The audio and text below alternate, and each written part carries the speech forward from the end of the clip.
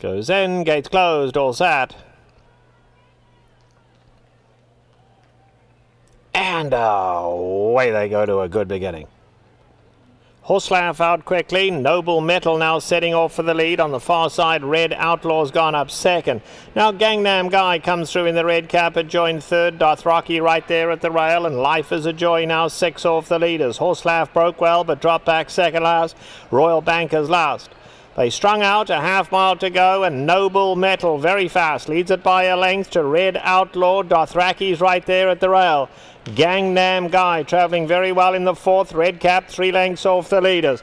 Another 3 back to Life is a Joy racing in fifth.